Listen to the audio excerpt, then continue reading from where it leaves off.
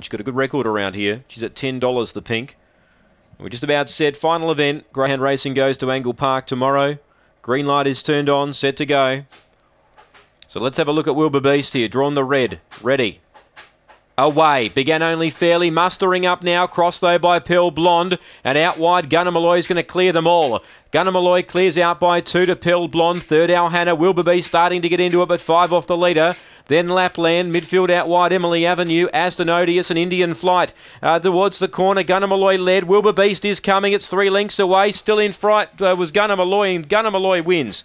Wilbur Beast second. Third, Pearl Blonde or Indian Light in that photo with it. Then came Al Hanna from Aston Odious, who was well back in the field. And Emily Avenue was one of the last to clock in. 22.84 for the winner. 7 gets it. Gunnar Malloy, you knew that it was going to come out running. Wilbur Beast, obviously, just in need of the run. He's done a good job. He's got home and grabbed second.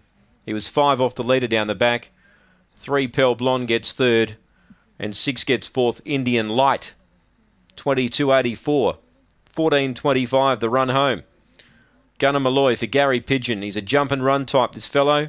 He's able to cross and lead. And he's run them into the ground. Wilbur Beast tried hard. And Pearl Blonde has run third, 6 fourth. A length and 3